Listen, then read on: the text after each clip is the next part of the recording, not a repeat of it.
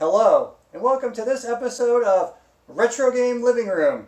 Today we're going to be taking a quick look at one of the most forgotten game systems of the second generation.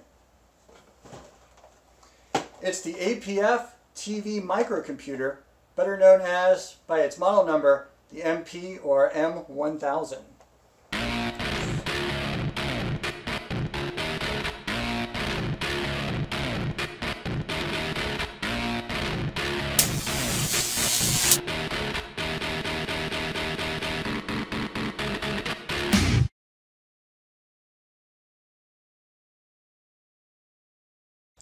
The APF TV Microcomputer System may be the most forgotten and most forgettable game console of the second generation. This was released in 1978 by APF Electronics. This is the model MP-1000. The previous model was the M-1000. The difference is that one has a power light while the other does not. APF was known for making calculators, which should be obvious to tell by the controller, before they entered the video game system market in 1976 with their TV Fun line of computers. A fun fact about APF, it is one of only 4 console manufacturers to survive the first generation and make the transition into the second, the others being Atari, Coleco, and Magnavox. APF was the 4th. Here's a look at the manual, which is in very bad condition. I do not have the box for this system. Another interesting fact about this system is it could be combined with the APF Imagination Machine in order to make an 8-bit computer. A planned Imagination Machine 2 was canceled during the 1983 video game crash.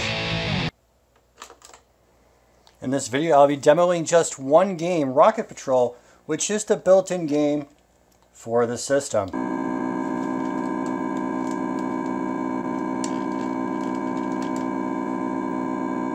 In Rocket Patrol, you play against the computer in single-player mode, and the computer goes first, so you have to wait for its entire turn before you get a chance at the controls.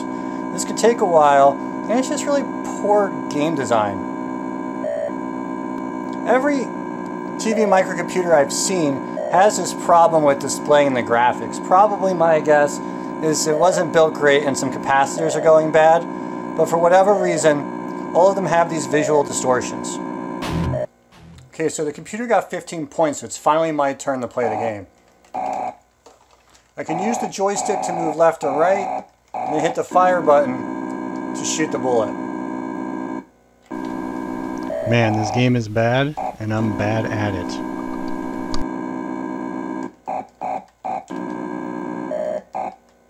Eventually the targets speed up, which makes hitting them a lot harder.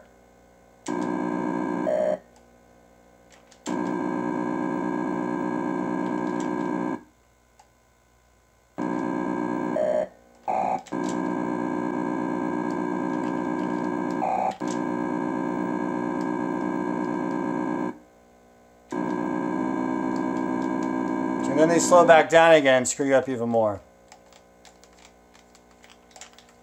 And that's game.